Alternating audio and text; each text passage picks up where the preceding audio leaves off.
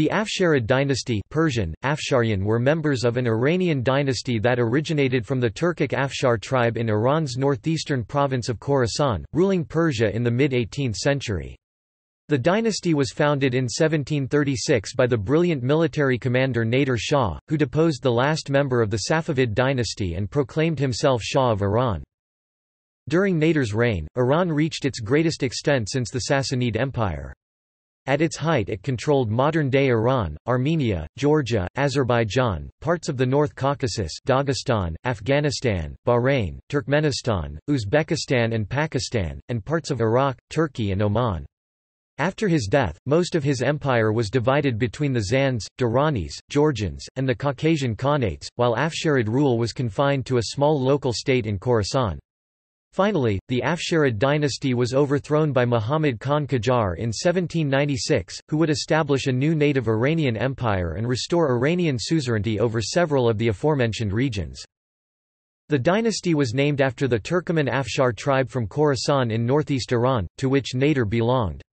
The Afshars had originally migrated from Turkestan to Azerbaijan in the 13th century. In the early 17th century, Shah Abbas the Great moved many Afshars from Azerbaijan to Khorasan to defend the northeastern borders of his state against the Uzbeks, after which the Afshars became native to those regions. Nader belonged to the Queriklu branch of the Afshars. Foundation of the dynasty. Nader Shah was born as Nadr Kohli into a humble semi-nomadic family from the Afshar tribe of Khorasan, where he became a local warlord. His path to power began when the Ghilzai Mir Mahmud Hotaki overthrew the weakened and disintegrated Safavid Shah Sultan Hussein in 1722. At the same time, Ottoman and Russian forces seized Iranian land. Russia took swaths of Iran's Caucasian territories in the North Caucasus and Transcaucasia, as well as mainland northern Iran, by the Russo-Persian War, while the neighboring Ottomans invaded from the west. By the 1724 Treaty of Constantinople, they agreed to divide the conquered areas between themselves. On the other side of the theatre, Nader joined forces with Sultan Hussein's son Tahmasp II and led the resistance against the Ghilzai Afghans, driving their leader Ashraf Khan easily out of the capital in 1729 and establishing Tahmasp on the throne. Nader fought to regain the lands lost to the Ottomans and Russians and to restore Iranian hegemony in Iran. While he was away in the east fighting the Ghilzai, Tahmasp allowed the Ottomans to retake territory in the west. Nader, displeased, had Tahmasp deposed in favor of his baby son Abbas III in 1732. 4 years later, after he had recaptured most of the lost Persian lands, Nader felt confident enough to have himself proclaimed Shah in his own right at a ceremony on the Magan Plain. Nader subsequently made the Russians cede the taken territories taken in 1722–23 through the Treaty of Risht of 1732 and the Treaty of Ganja of 1735. Back in control of the integral northern territories, and with a new Russo-Iranian alliance against the common Ottoman enemy, he continued the Ottoman-Persian War. The Ottoman armies were expelled from western Iran and the rest of the Caucasus, and the resultant 1736 Treaty of Constantinople forced the Ottomans to confirm Iranian suzerainty over the Caucasus and recognized Nader as the new Iranian Shah king. Conquests of Nader Shah and the succession problem. Copied content from Nader Shah article, see that article's history for attribution. Fall of the Hotaki dynasty. Tahmasp and the Qajar leader Fath Ali Khan, the ancestor of Agha Muhammad Khan Qajar, contacted Nader and asked him to join their cause and drive the Ghilzai Afghans out of Khorasan. He agreed and thus became a figure of national importance. When Nader discovered that Fath Ali Khan was corresponding with Malek Mahmud and revealed this to the Shah, Tahmasp executed him and made Nader the chief of his army instead. Nader subsequently took on the title Tahmasp Kohli, servant of Tahmasp. In late 1726, Nader recaptured Mashhad. Nader chose not to march directly on Isfahan. First, in May 1729, he defeated the Abdali Afghans near Herat. Many of the Abdali Afghans subsequently joined his army. The new Shah of the Ghilzai Afghans, Ashraf, decided to move against Nader, but in September 1729, Nader defeated him at the Battle of Damgan and again decisively in November at Mirchacourt, banishing the Afghans from Persian soil forever. Ashraf fled and Nader finally entered Isfahan, handing it over to Tahmasp in December and plundering the city to pay his army. Tahmasp made Nader governor over many eastern provinces, including his native Khorasan, and married him to his sister. Nader pursued and defeated Ashraf, who was murdered by his own followers. In 1738, Nader Shah besieged and destroyed the last Hataki seat of power, at Kandahar. He built a new city nearby, which he named Nadarabad. First Ottoman campaign and the regain of the Caucasus. Copied content from Nader Shah article, see that article's history for attribution. In the spring of 1735, Nader attacked Persia's arch-rival, the Ottomans, and regained most of the territory lost during the recent chaos. At the same time, the Abdali Afghans rebelled and besieged Mashhad, forcing Nader to suspend his campaign and save his brother, Ibrahim. It took Nader 14 months to crush this uprising. Relations between Nader and the Shah had declined as the latter grew alarmed by his general's military successes. While Nader was absent in the east, Tahmasp tried to assert himself by launching a campaign to recapture Yerevan. He ended up losing all of Nader's recent gains to the Ottomans, and signed a treaty ceding Georgia and Armenia in exchange for Tabriz. Nader, furious, saw that the moment had come to depose Tahmasp. He denounced the treaty, seeking popular support for a war against the Ottomans. In Isfahan, Nader got Tahmasp drunk, then showed him to the courtiers asking if a man in such a state was fit to rule. In 1732 he forced Tahmasp to abdicate in favor of the Shah's baby son, Abbas III, to whom Nader became regent. Nader decided, as he continued the 1730–35 war, that he could win back the territory in Armenia and Georgia by seizing Ottoman Baghdad and then offering it in exchange for the lost provinces, but his plan went badly amiss when his army was routed by the Ottoman general Topal Osman Pasha near the city in 1733. Nader decided he needed to regain the initiative as soon as possible to save his position because revolts were already breaking out in Persia.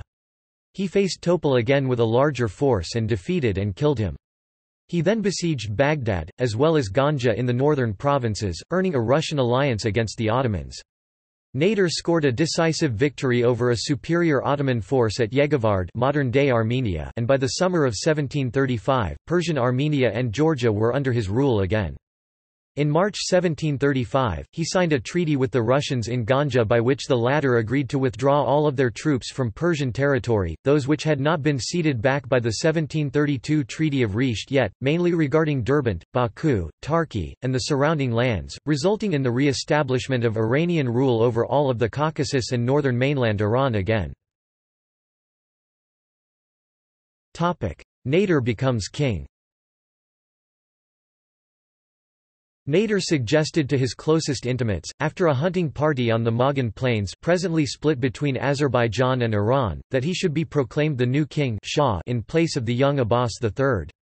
The small group of close intimates, Nader's friends, included Tahmasp Khan Jalayir and Hassan Ali Beg Bestami. Following Nader's suggestion, the group did not demur, and Hassan Ali remained silent. When Nader asked him why he remained silent, Hassan Ali replied that the best course of action for Nader would be to assemble all the leading men of the state, in order to receive their agreement in a signed and sealed document of consent. Nader approved of the proposal, and the writers of the chancellery, which included the court historian Mirza Mehdi Khan Asterabadi, were instructed with sending out orders to the military, religious and nobility of the nation to summon at the plains. The summonses for the people to attend had gone out in November 1735, and they began arriving in January 1736. In the same month of January 1736, Nader held a Qurultai, a grand meeting in the tradition of Genghis Khan and Timur, on the Magan Plains. The Magan Plain was specifically chosen for its size and abundance of fodder. Everyone agreed to the proposal of Nader becoming the new king, many, if not most, enthusiastically, the rest fearing Nader's anger if they showed support for the deposed Safavids. Nader was crowned Shah of Iran on March 8, 1736, a date his astrologers had chosen as being especially propitious, in attendance of an exceptionally large assembly Composed of the military, religious and nobility of the nation, as well as the Ottoman ambassador Ali Pasha. Invasion of the Mughal Empire. Copied content from Nader Shah article, see that article's history for attribution. In 1738, Nader Shah conquered Kandahar, the last outpost of the Hotaki dynasty. His thoughts now turned to the Mughal Empire based in Delhi. This once powerful Muslim state to the east was falling apart as the nobles became increasingly disobedient and the Hindu Marathas of the Maratha Empire made inroads on its territory from the southwest. Its ruler Muhammad Shah was powerless to reverse this disintegration. Nader asked for the Afghan rebels to be handed over, but the Mughal emperor refused. Nader used the pretext of his Afghan enemies taking refuge in India to cross the border and invade the militarily weak but still extremely wealthy Far Eastern Empire. In a brilliant campaign against the governor of Peshawar, he took a small contingent of his forces on a daunting flank march through nearly impassable mountain passes, and took the enemy forces positioned at the mouth of the Khyber Pass completely by surprise, decisively beating them despite being outnumbered 2-1. This led to the capture of Ghazni, Kabul, Peshawar, Sindh and Lahore. As Nader moved into the Mughal territories, he was accompanied by his loyal Georgian subject and future king of eastern Georgia, Arakel II, who led a Georgian contingent as a military commander as part of Nader's force. Following the defeat of Mughal forces priorly, he then advanced deeper into India, crossing the river Indus before the end of year. The news of the Persian army's swift and decisive successes against the northern vassal states of the Mughal Empire caused much consternation in Delhi, prompting the Mughal ruler, Muhammad Shah, to summon an overwhelming force of some 300,000 men and march this massive host north towards the Persian army. Nader Shah crushed the Mughal army in less than 3 hours at the large Battle of Karnal on 13 February 1739. After this decisive victory, Nader captured Muhammad Shah and entered with him into Delhi. When a rumor broke out that Nader had been assassinated, some of the Indians attacked and killed Persian troops. Nader, furious, reacted by ordering his soldiers to plunder and sack the city.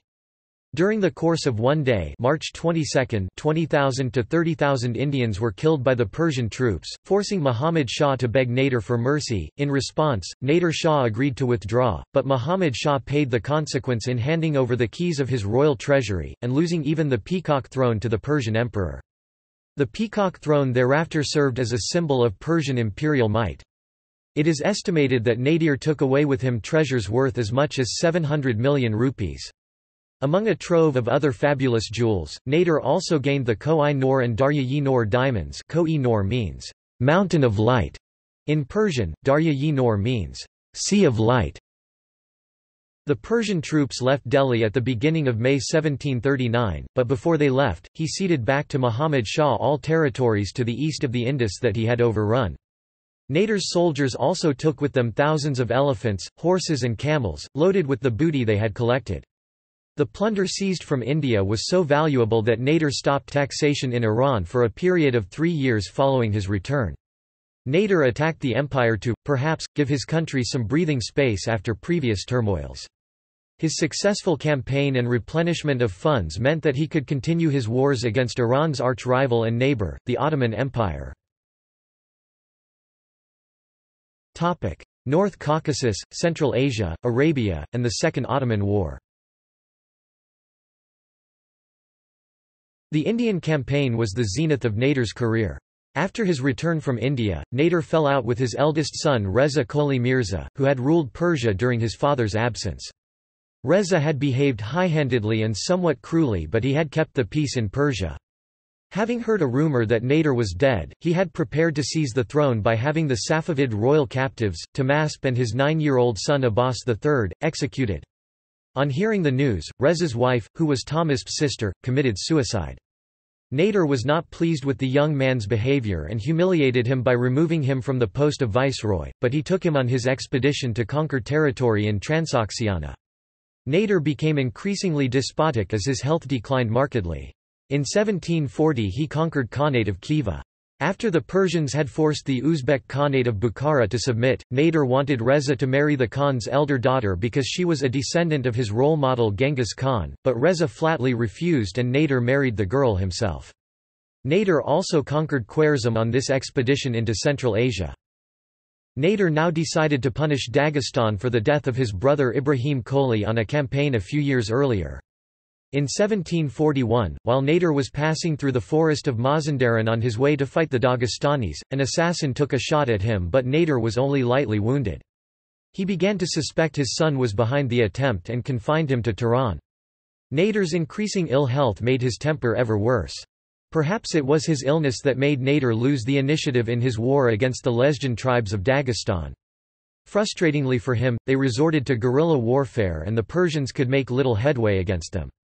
Though Nader managed to take most of Dagestan during his campaign, the effective guerrilla warfare as deployed by the Lezgins, but also the Avars and Laks made the Iranian reconquest of this particular North Caucasian region this time a short-lived one. Several years later, Nader was forced to withdraw. During the same period, Nader accused his son of being behind the assassination attempt in Mazandaran. Reza angrily protested his innocence, but Nader had him blinded as punishment, although he immediately regretted it. Soon afterwards, Nader started executing the nobles who had witnessed his son's blinding. In his last years, Nader became increasingly paranoid, ordering the assassination of large numbers of suspected enemies. With the wealth he gained, Nader started to build a Persian navy. With lumber from Mazandaran, he built ships in Bushehr. He also purchased 30 ships in India. He recaptured the island of Bahrain from the Arabs. In 1743, he conquered Oman and its main capital Muscat. In 1743, Nader started another war against the Ottoman Empire. Despite having a huge army at his disposal, in this campaign Nader showed little of his former military brilliance. It ended in 1746 with the signing of a peace treaty, in which the Ottomans agreed to let Nader occupy Najaf. Afsharid military. See Military of the Afsharid dynasty of Persia. Religious policy. The Safavids had introduced Shia Islam as the state religion of Iran. Nader was probably brought up as a Shia but later espoused the Sunni faith as he gained power and began to push into the Ottoman Empire. He believed that Safavid Shi'ism had intensified the conflict with the Sunni Ottoman Empire. His army was a mix of Shia and Sunni with a notable minority of Christians and included his own Kizilbash as well as Uzbeks, Afghans, Christian Georgians and Armenians, and others. He wanted Persia to adopt a form of religion that would be more acceptable to Sunnis and suggested that Persia adopt a form of Shi'ism he called Jafari, in honor of the sixth Shia Imam Jafar al-Sadiq. He banned certain Shia practices which were particularly offensive to Sunnis, such as the cursing of the first three caliphs. Personally, Nader is said to have been indifferent towards religion, and the French Jesuit who served as his personal physician reported that it was difficult to know which religion he followed and that many who knew him best said that he had none. Nader hoped that Jafarism would be accepted as a fifth school mazhab of Sunni Islam and that the Ottomans would allow its adherents to go on the Hajj, or pilgrimage, to Mecca, which was within their territory. In the subsequent peace negotiations, the Ottomans refused to acknowledge Jafarism as a fifth mazhab, but they did allow Persian pilgrims to go on the Hajj. Nader was interested in gaining rights for Persians to go on the Hajj in part because of revenues from the pilgrimage trade. Nader's other primary aim in his religious reforms was to weaken the Safavids further, since Shia Islam had always been a major element in support for the dynasty. He had the chief mullah of Persia strangled after he was heard expressing support for the Safavids. Among his reforms was the introduction of what came to be known as the Kola-e-Nadiri. This was a hat with 4 peaks which symbolized the first 4 caliphs. Civil war and downfall of the Afsharids. After Nader's death in 1747, his nephew Ali Koli, who may have been involved in the assassination plot, seized the throne and proclaimed himself Adil Shah, the just king. He ordered the execution of all Nader's sons and grandsons, with the exception of the 13-year-old Shahrukh, the son of Reza Koli. Meanwhile, Nadir's former treasurer, Ahmad Shah Abdali, had declared his independence by founding the Durrani Empire. In the process, the eastern territories were lost and in the following decades became part of Afghanistan, the successor state to the Durrani Empire. The northern territories, Iran's most integral regions, had a different fate. Arikal II and Timuriz II, who, in 1744, had been made the kings of Kakheti and Kartli respectively by Nader himself for their loyal service, capitalized on the eruption of instability and declared de facto independence.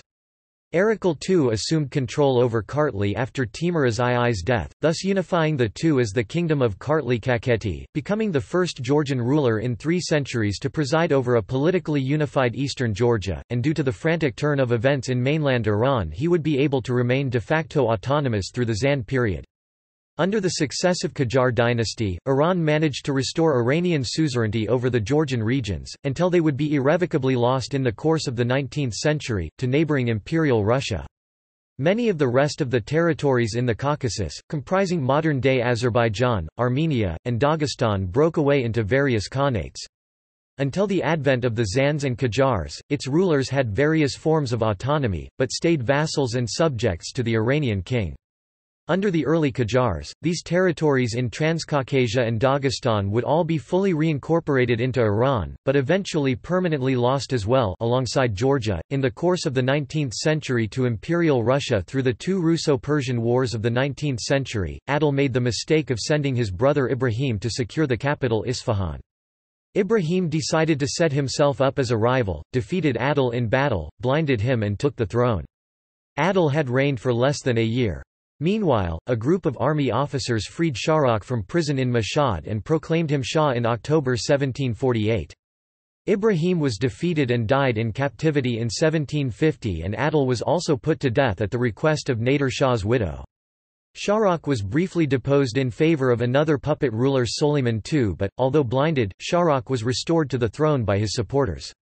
He reigned in Mashhad and from the 1750s his territory was mostly confined to Khorasan.